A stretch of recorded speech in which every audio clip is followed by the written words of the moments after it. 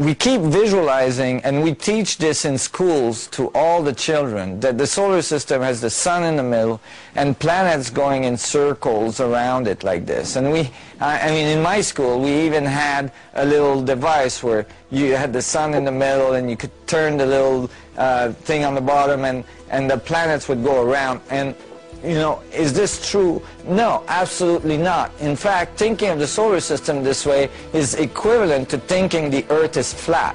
The sun is moving at thousands of miles per second through space, and our planets are following, producing a huge elliptical coil in space. And year after year, we do not trace the same circle in space. We're actually thousands and thousands and millions of miles from where we were the year before. So to think of our solar system as some flat structure that's stationary is again the result of isolating a system and trying to analyze it. And typically when you do so, you get the wrong data. As soon as you open the system and you realize the solar system is inside the galaxy and moving through space, then you realize that actually we're making a pilgrimage, literally, through space as we evolve. And you could even think of it in the concept of a vacuum structure, that we are embedding all of our evolution on the structure of the vacuum as we move through that great spiral we're producing through space. Every single individual on our planet producing that very specific spiral in space, and we could follow it back for any individual all the way back to when they were in the womb of their mother, which connects their spiral with their mother's spiral, and then follow that back and again and again and again. And that is the continuity of the information inside the gene structure of our evolution through space. And now we get a much more complete view of the structure of the mechanics of our evolution.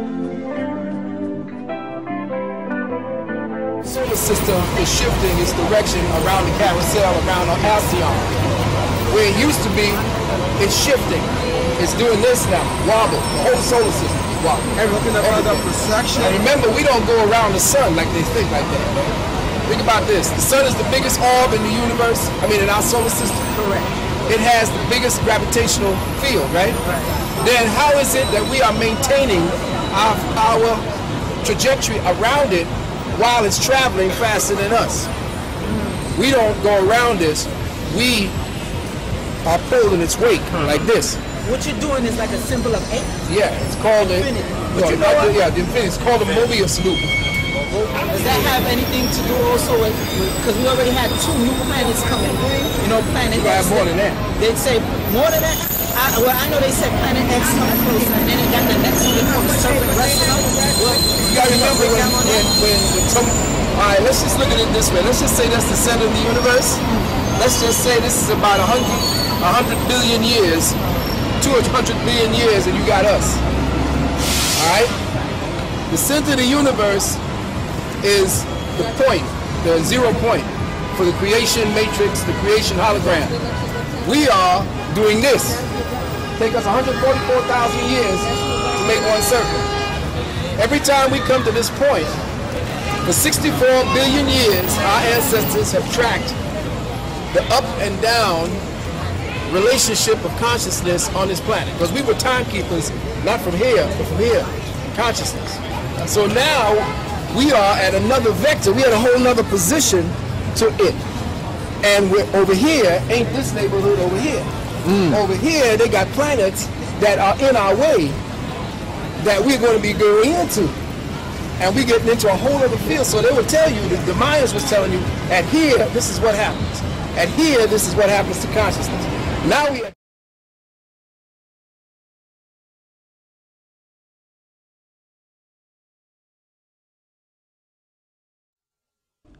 It is he who is the Lord of Sirius. The Sirius double stars orbit in ellipses around one another. The orbital period of Sirius A and B about their common center of gravity is 49.9 years.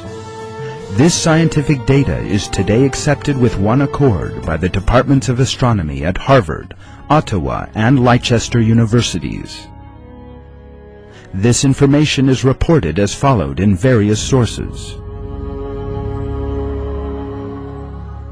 Sirius, the brightest star, is actually a twin star. Its orbit lasts 49.9 years. As is known, the stars Sirius A and Sirius B orbit each other in a double bow every 49.9 years. The point requiring attention here is the double, bow-shaped orbit of the two stars around one another. We've seen that the star Sirius is referred to in Surat an-Najm, verse 49.